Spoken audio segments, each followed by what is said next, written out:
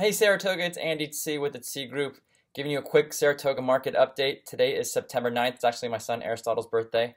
Just got back from tour. I saw a neat house actually in Los Gatos over on Walnut near downtown Los Gatos. That's going to probably go well over the 2.6 list price that it's at. I like the house on Puente Court. That was around 2.2, and then also in one of my favorite parts of Saratoga, the house on Sevilla. That's going for about 2.5. Right now in Saratoga, we've got 61 active single-family homes and 29 pending. That's typically a 2-month supply. That's down from the high of about 82 where we saw that back in June.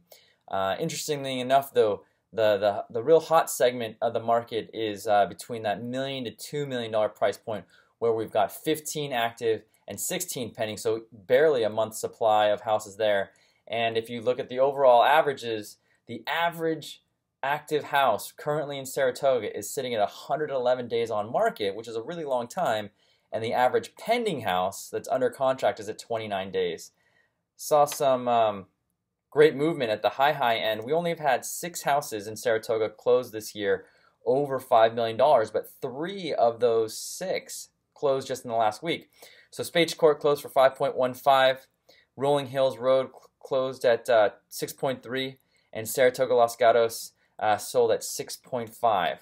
As always, if you have any questions about real estate in Saratoga, feel free to give me a call. My number is 408-807-8808. Again, that's 408-807-8808, and you can always find me at tsegroup.com.